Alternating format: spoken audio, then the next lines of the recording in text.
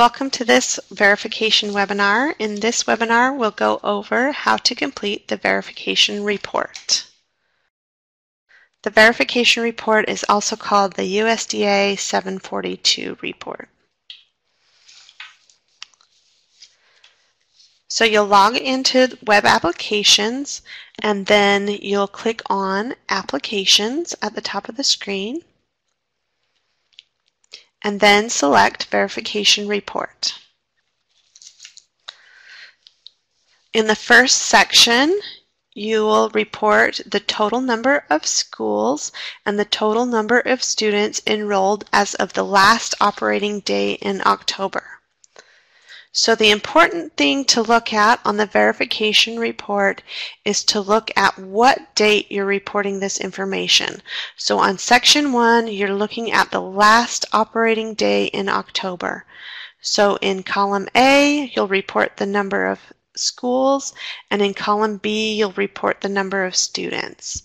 So it asks about your total schools and then also any residential child care institutions or RCCIs. In section 2, you only fill this out if you're operating in an alternative provision such as provision 2, provision 3, or CEP, and you'll report the number of schools and the number of students participating in those provisions. And this you'll report as of the last operating day in October. Section 3 is where you will report the directly certified students. In question 3-2, you'll report your SNAP students. So students directly certified through Supplemental Nutrition Assistance Program or SNAP. So all your directly certified SNAP students will be reported in question 3-2. And this is as of the last operating day in October. Then question 3-3 is where you'll report TANF, homeless, runaway, Head Start, documented foster, and non-applicant approved by local officials. Those will get reported in question 3-3.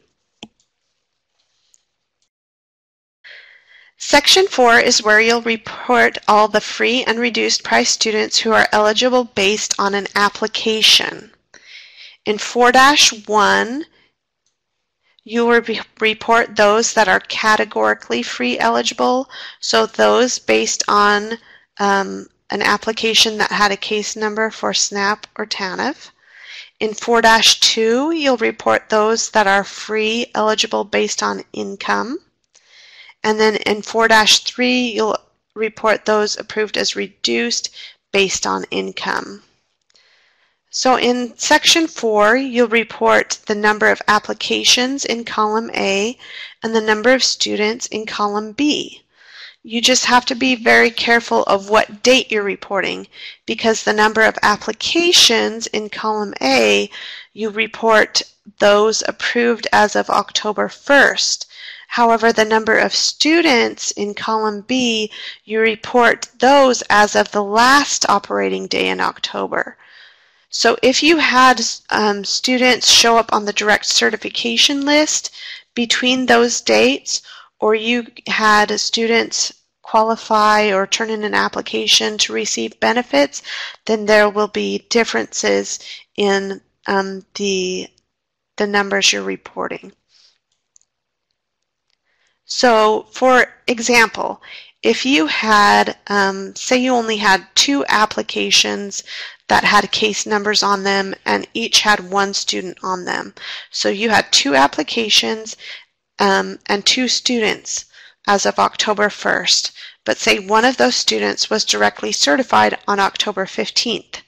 Well, as October 1st, the number of applications, you had 2. But then the number of students as of the last operating day, since one of them was directly certified, they'll get reported in section 3 and not here. You'll have 2 applications, but you'll only have 1 student. And so the report will actually give you a warning asking why you have more why you have more applications than you have students, and you'll just put in the comments that you had students show up on the direct cert list in between those dates in October. The same thing if you had students that applied with an application. If the number of applications you reported is the number you had on October 1st, but if you had more students apply in the middle of October, you wouldn't count their applications, but you would count them toward the number of students. So it's a little confusing, so make sure you're watching the dates on there. These T1 and T2, this totals up your total number of free and reduced students. So that T1 includes your directly certified as well as those certified with application, and then the T2 is your reduced students. Those numbers should be comparable to your October claim. Since these numbers are coming from October, they should match up pretty well with your October claim. If they're not matching up with your claim, then there's something wrong either with what you were reporting in your claim, or there's something wrong with what you're reporting here. One thing to be careful about is if you do have directly certified students, make sure that you do not report them as having an application. So if they filled out an application and they were directly certified, do not list them as application, only list them as directly certified. So make sure you're not double reporting those students.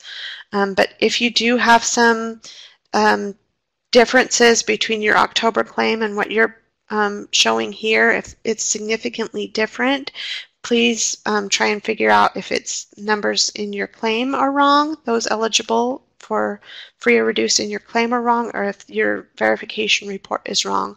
You can call us to try and help you figure that out too if you'd like. But if you see that discrepancy, please try and fix it. Otherwise, we'll call you and ask you to fix it. So Section 5 is where you'll report information on the verification process. In 5-2, you'll check if you completed verification by November 15th. If you didn't, you'll need to upload a corrective action report stating why you didn't get it completed in time and what you're planning to do so you'll get it done in time the next year. In 5-3, you'll report which verification process you used, standard, alternate 1, or alternate 2. Remember not to check standard unless you chose all error-prone applications. So some people see that standard and think, oh, that's the normal one, but actually most LEAs choose alternate 1.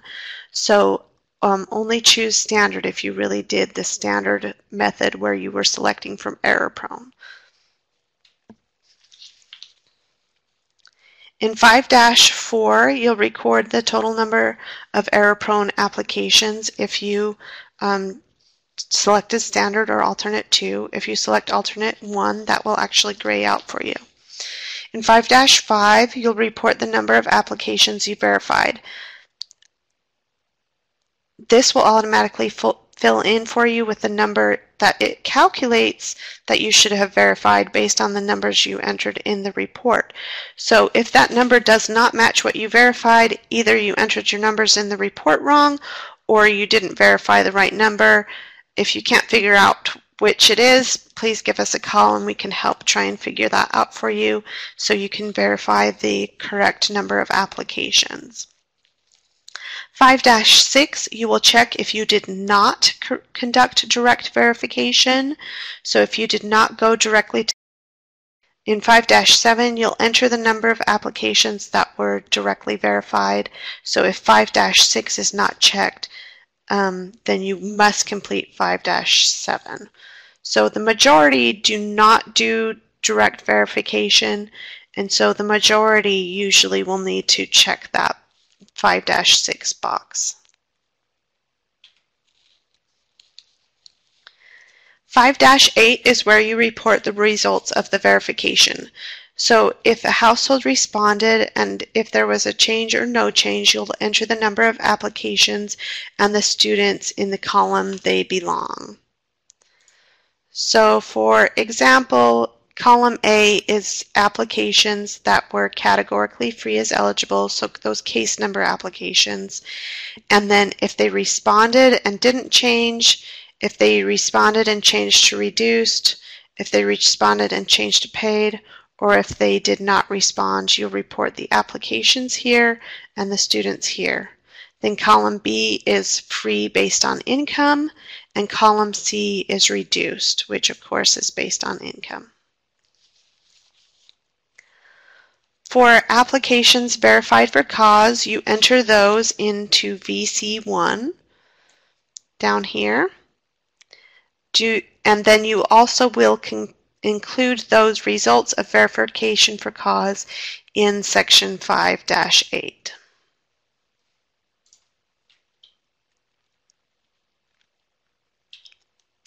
So that is how to complete the verification report. If you have questions, or when you're completing that report, if you have questions, feel free to contact me or contact your nutrition program specialist.